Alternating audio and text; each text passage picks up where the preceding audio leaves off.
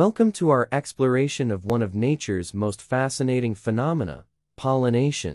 In this video, we'll delve into the intricate process of pollination, its significance in plant reproduction, and the remarkable mechanisms involved. What is pollination? Pollination is the transfer of pollen grains from the male reproductive organ of a flower, known as the anther, to the female reproductive organ, the stigma, of the same or another flower. Pollination can occur in two main ways: self-pollination and cross-pollination. Self-pollination happens when pollen is transferred from the anther to the stigma of the same flower or another flower on the same plant. Cross-pollination, on the other hand, involves the transfer of pollen between flowers of different plants of the same species. Cross-pollination is more beneficial to the species as it produces genetic variation. Some plants rely on the wind to carry their pollen from one flower to another.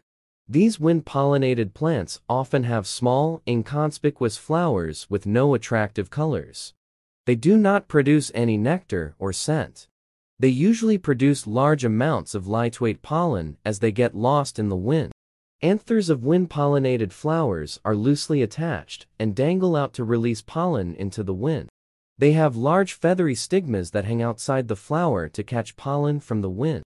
Pollination can happen whenever there is wind to carry them, and they do not have to wait for the insects.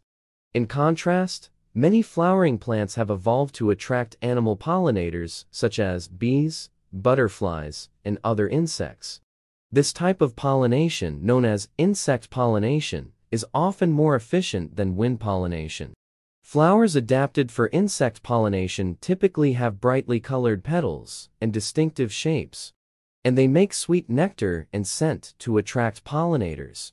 As bees or other insects visit these flowers in search of food, they inadvertently brush against the pollen-producing anthers, picking up pollen grains. When they move on to another flower, some of this pollen is transferred to the stigma, facilitating cross-pollination. Insect pollinate flowers produce moderate quantities of pollen as there is no wastage. Pollens are sticky and spiky so that they can stick to the hairy bodies of the insects. The stigmas of insect-pollinated flowers are hidden inside the flower so that the insects brush against it while collecting the nectar. Pollination in insect-pollinated flowers occurs only when the insects are active. So, flowers open up only at certain times of the day.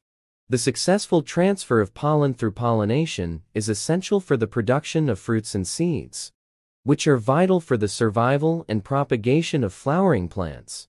Thanks for joining us on this journey through the world of pollination. Stay curious and keep exploring the wonders of the natural world. Goodbye for now.